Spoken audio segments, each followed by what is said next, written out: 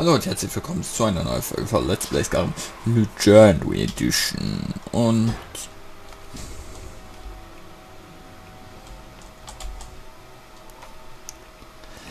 ach, ist das nicht schön? Kein Müll, der hier steht. Ist ein Aschenbecher? Nein, okay. Ja, wir haben ja jetzt ein Haus hier in Einsamkeit. Nachts ist Einsamkeit echt leer, ne?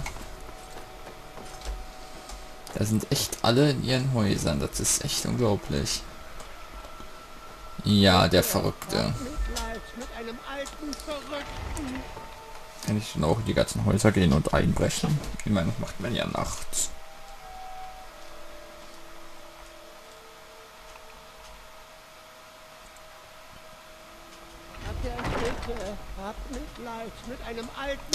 Meine Güte. Hallo.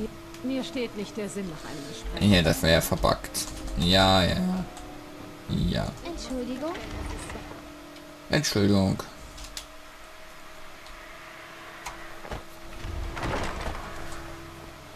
Victoria Vicky, ja, unsere direkte Nachbarin. Oh. Machen wir erstmal einen freundlichen Nachbarschaftsbesuch. Das macht man dir als neuer Nachbar sich vorstellen. Auch wenn die Nachbarn nicht da sind, Kinder. Stellt euch trotzdem vor.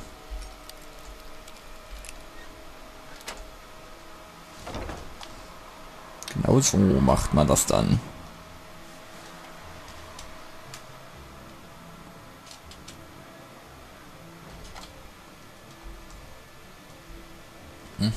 Huch. Hallo. Ich habe keine Zeit für Leute, die zu faul oder zu feige sind, in dieser Welt ihren eigenen Weg zu gehen. Darf ich mit hier sein?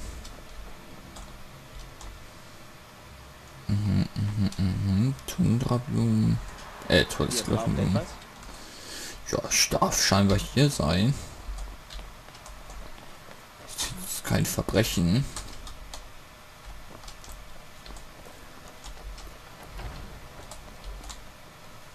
Noch mehr Essen. Ein schräg gestelltes Bett, das verbraucht natürlich immer viel Raum. Glühstaub, aha.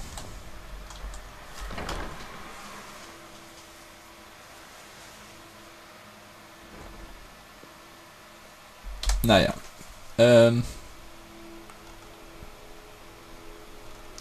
Was machen wir jetzt? Für eine Mission. Find the Suspicious Elf. Die machen wir doch immer gerne. Da oben. Ja, Grimm ist jetzt noch nicht so weit weg. Verlorene Höhle haben wir abgeschlossen. Könnten wir schaffen in der Folge. Wir sind ja erst bei 4 Minuten.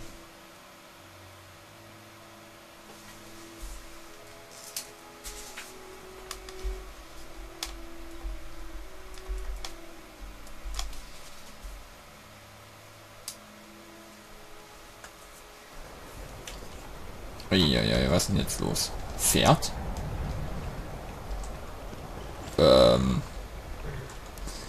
Ja. Natürlich. Warum ist das Pferd jetzt plötzlich? Ich habe das niemals in meinem Leben gekauft. Und habe meine Dienste nie verkauft. Ich war immer für mich selbst auf Abenteuerreise. Ich bin jetzt gerade leicht verwundert, warum dieses Pferd hier ist. Es ist gut, weil damit kommt man schnell in der Welt herum. Aber dann trappt's immer.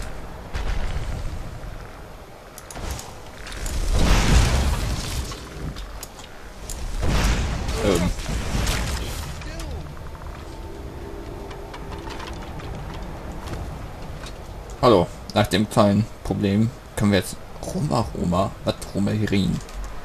Wow, that was a frightening experience. The Lords should really consider burning their dead. Although granted it would make opening urns a lot more harrowing. Are you okay? The skeletons must have surprised you. Ja, haben sie mich auch. Frightening? You're a coward, maybe. Oh, I'm fine. don't worry, that's not blood on my face, it's makeup. No, I'm sorry, war paint. Doesn't help much in actual war though, but you did great. That's why you get first shot at rubbing these bricks. Yeah, I had to do it, but it's their fault for putting gold in their coffins. No thank you, I honored the dead and would never steal from them. Yes, I'll be taking everything here, whether the dead like it or not. No? Yes, it's almost rather adorable Show me the way armor. they think they can still spend it. And even if they could, what would they spend it on? No? Traps, probably. Although I imagine the only thing a skeleton fears are dogs. Okay, what's your name? Wir lesen den Namen da doch. The name's Romari, professional adventurer, blade binder, and Grabräuber. Ja, ne, also professioneller Grabräuber, klar, ist eine Berufsbezeichnung, wird jetzt auch offiziell in Deutschland aufgenommen. Kann man auch sich ausbilden lassen. Where are you headed now? Wo ist dein Kopf? Oh, I have a friend who works the stables at Windhelm. That's where I'm staying for the time being. I normally travel alone, but that's because I'm insufferable. If by chance you're willing to overlook that, I might make for a good companion. What's a blade binder? It's right there in the word. I summon and bind blades and weapons from oblivion. I was always good with the sword and bow and always too lazy to carry them. Learning how to conjure the weapons I need solved that dilemma. Okay. Yes, and once your friends are there to hold you back, you charge ahead. If you had any strength, your weapons would never be a burden. You picked up conjuring weapons just like that. On the flip side, a bow's word is loud, time-consuming and can't be tempered. Wir versuchen mal alle Gesprächsoptionen. That's always been my strategy for brawls. The problem is, I never have enough companions to make it worthwhile. Wir könnten da ein Kumpane sein, aber da hätten wir noch einen. Would you classify yourself as a witchblade or spellword then? Do you know any other magic beside conjuring weapons? Ach hier, der ist Waffenbeschwörer. Ever seen an elf juggle 3 axes while conjuring a 4th? Tie a cherry stem into a knot with their tongue? Now that's magic. Now, if you mean spells and things, that I'm afraid requires more than being born with your ears pointed skyward. That requires, studying. What are the advantages of using only bound weapons? Stimmt, was ist der Vorteil von beschworenen Waffen? Well, for starters, traveling light makes it easy to flee. Not that I would advocate running from a fight. No, best to back away slowly until your friends intervene. Stimmt, dann habe ich weniger Gewicht bei mir. If you had any strength, your weapon would never be a burden. Well, there's the problem. I have skill, not strength. I have speed, but no stamina. I mean, look at me. I'm rather delicate. I'm surprised I can lift anything at all. Stimmt. No, I can't compare to them. Unless by illusion you mean hiding a dagger in my sleeve. Not unless by alteration you mean covering my nose around beggars, or by destruction you mean what time does to love. I consider myself more of a blacksmith. Oblivion is my forge and conjuration my hammer. Ja, okay. You wear the robes of a college mage.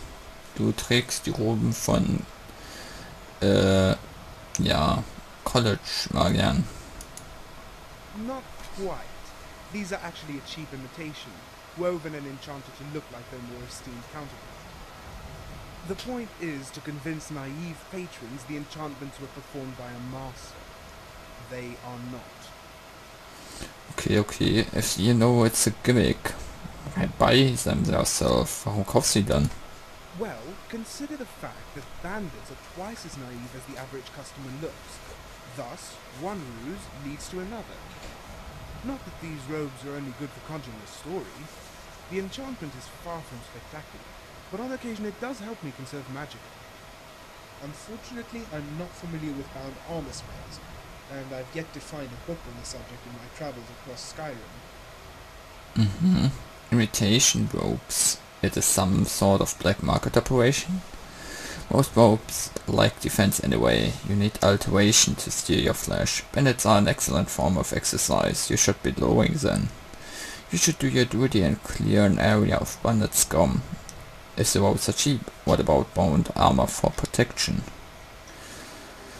Da irgendwie hat er alles schon recht, ne? Ja, ist das halt nur so ein bisschen Schwarzmarkt ähnlich, so kommt er aus Thailand oder Türkei. That makes it sound so sinister, like some place you buy fur coats made from kajif belts. Nothing was hurt in the sewing of this robe. Well, maybe the college's reputation. Wer hat die gemacht? Who crafts those robes? Well, I know a guy, a real master of mimicry. Robes from Winterhold, fake scimitars from Hammerfell. There is nothing this craftsman can't replicate. Well, except the personality.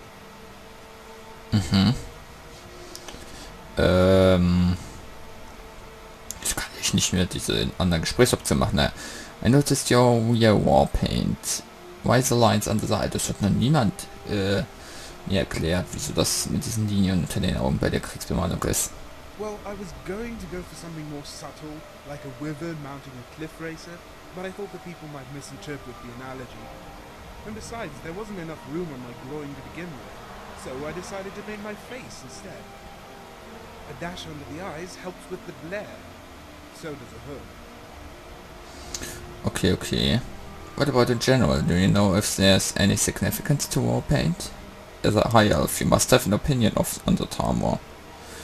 Ja, erstmal hier. Gibt es überhaupt irgendeine Bedeutung da bei dieser Farbe? Well, in some parts of Tamriel, war paint is seen as a tribal mark for warriors. In others, it can be a family crest, an artistic splash, or just too much makeup. Of course, excessive makeup is traditionally a sign you will service wealthy nobles for gold. And before you ask, my price is 100 septims and no kissing on the mouth. Okay, maybe once or twice, but no time. Wollte ich jetzt nicht. Is it a jest or do you fancy other males? That's a shame and just maybe with a better design it would look fierce. Your looks like whiskers. Males, females, beasts, goats, the list goes on and on. But I confess I don't like billies. You're not a billy, are you? Well, if you are, I'd still do it, but it's going to cost extra. Was ist das? Ist das eine rumlaufende Hure? You're not exactly the serious elf, are you? I have a sense of humor, I like you. Good. Skyrim could use more of it. Humor and sense. Ja, natürlich. Well, Ich wollte die anderen Gesprächsoptionen vielleicht mal wissen. and before you ask, my price is 100 septims and no kissing on the mouth. Das machen wir nicht, wir beleidigen den ja nicht. Hey, I didn't study war paint application for 10 years at the Lathander School in Chaindal to be mocked by an amateur. Good day. At least that's what I'd say if I didn't think whiskers were a compliment, which they are. You're not exactly a serious elf, are you? Oh, I'm serious about a lot of things. Ja, total. I'm absolutely dedicated to not taking life seriously. Was passiert, wenn wir denen sagen, ja, wir mögen Küsse? Before you ask, my price is 100 septims. Not that it doesn't form an appealing visual, but if we actually did joust with our tongues, we'd likely crack our skulls. And I don't even own a horse, so there's that. Ja, Good. Skyrim could use more of it. natürlich. As a Tarmor, you must have an opinion on the Tarmor. I do. They're tall, punctual, and have good posture. That's not what I mean. And I guess that means you're not a Tarmor. Yes, Tarmor invasions are always on time. Das war wirklich nicht das, was ich meinte. Oh, I know, but I learned that discussing politics and religion is an exercise in futility. No. I'll just evade the question, thank you, and focus on more agreeable questions, like the weather, the temperature, and the local food. Auch eine Just Möglichkeit. try and disagree with me on the weather. See? You can't. Ja, man könnte sagen, ist jetzt gutes oder schlechtes Wetter. Follow me, I need your help. Brauche nicht noch einen dritten. No, you already have some. I don't want to be a third wheel. Ja, in Englisch heißt das ja Third Wheel, in Deutsch heißt es ja das 5. Ratterwagen. Das wäre auch blöd, die Übersetzung. The fifth wheel, also carriage. Oh, Stahlbarren. Wenn du doch Grabräuber bist, warum nimmst du das dann nicht? So, ich meine ja nur. Nein. Ne, wir versuchen es. Wir versuchen es. Mit 2. Ja. Elfenschwert, Gold. Hier, Stabzellenmut. Hey. Haben wir das jetzt echt hier gemeistert quasi? Ja, abgeschlossen. Kriegen wir da jetzt noch irgendwas für? Nö, ne? Nö. Ich dachte, das wäre jetzt irgendwie... Ja, umfangreicher. Die Suspicious Elf Quest. Unterhalte dich mit Greta. Ja, das ist eine Bug-Quest. Bringe Tollkirschenextrakt zu Wohnpferd der Unlebendige. Zehre Violas Goldring in Viola Giordanos Haus. Giordano, wahrscheinlich Italiener, ne? Ja, ich glaube, das mache ich jetzt. Das war das, wo ich extra quasi die... Oh, ne, nicht Palast der Könige. Wo ich die, Ehekrise ja irgendwas das war. Oder den Diebstahl, glaube ich. Den Diebstahl war es, glaube ich. Aus dem grauen Bezirk, ja... ein bisschen verfälschen sollte.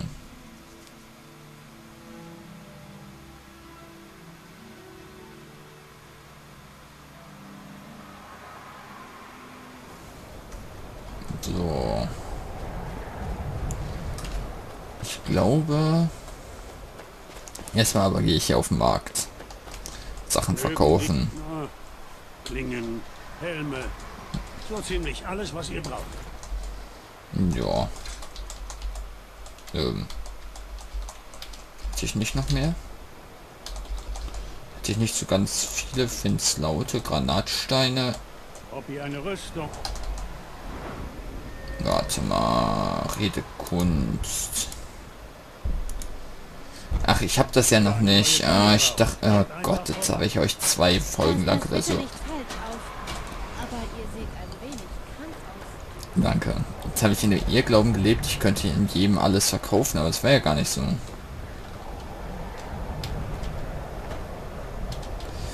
Ja, genau, hier der Friedhof, wo sogar Blut auf dem Boden rumliegt. Einfach so schön. Meine Güte, überall hier ist Blut. Na klar. Ich glaube, es hackt, oder? Noch ein Expertenschloss. Das sind 2 Stück in einer Folge, die ich dann knacken würde. Krieg ich nicht hin. Also krieg ich schon hin, aber...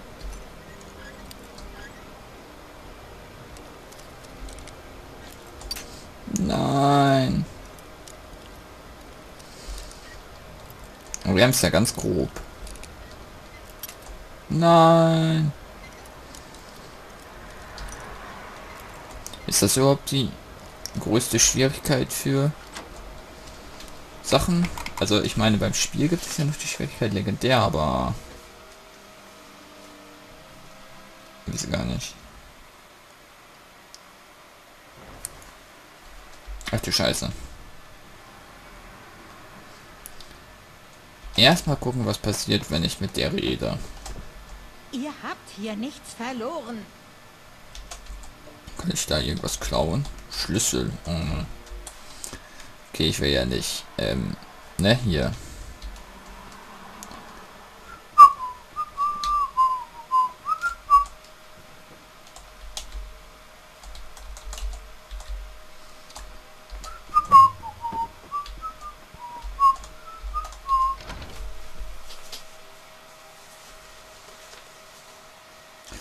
So.